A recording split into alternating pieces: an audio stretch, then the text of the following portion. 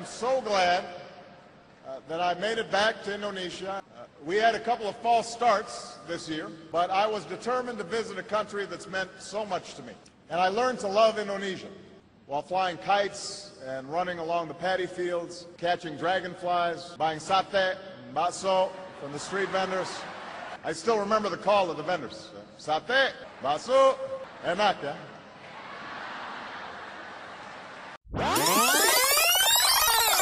This guy's bringing up a lot of good points about Indonesia.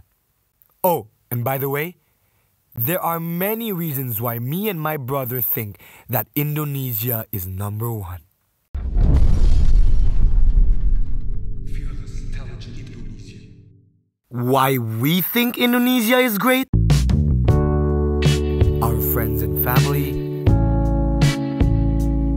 the weather, the food.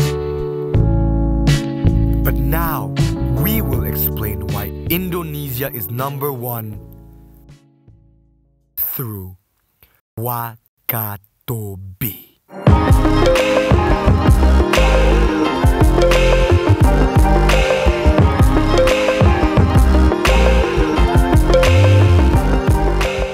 Indonesia is very well known for its natural beauty, whether it's mountains, lakes, or the natural landscapes. But did you know that we also have heaven under the sea? Surga di bawah laut.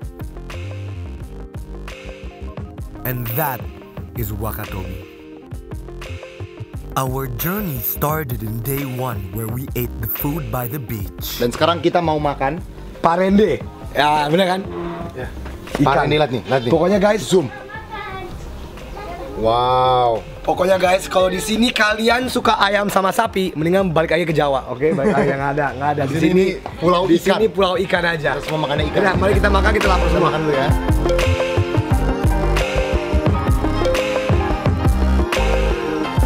Then we went snorkeling.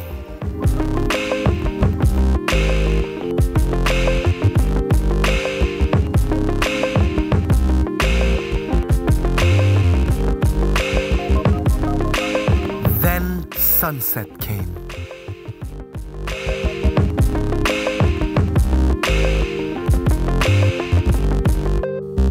Then day 2 was filled with an adventure to the local village in Wakatobi.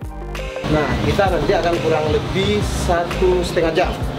Kita akan bersampan, memakai perahu tradisional di perkampungan Bajo. Nanti kita akan menyisiri sebuah desa.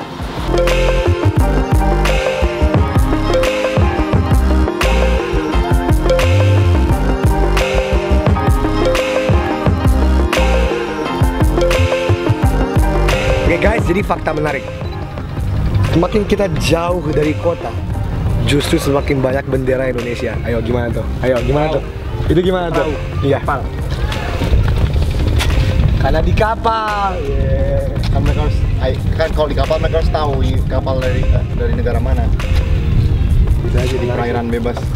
What an experience that was. Then day 3 happened. Diving day.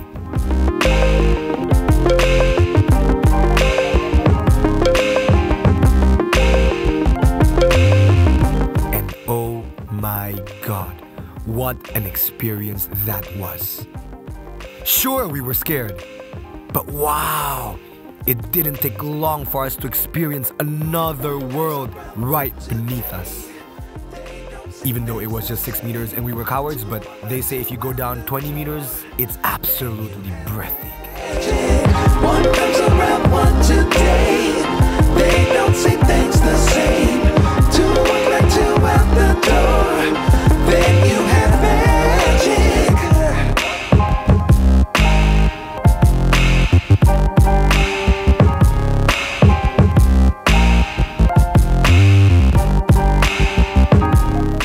Amazing, right? That's Wakatobi for you. Pesona Wakatobi, Pesona Indonesia, wonderful Indonesia. And that is why Indonesia is number one. So, goodbye Wakatobi. Thank you Wakatobi. Don't forget to like, comment, and subscribe. Kau ini kau. Makan kau. Sekali apa? Sekali apa? Subscribe.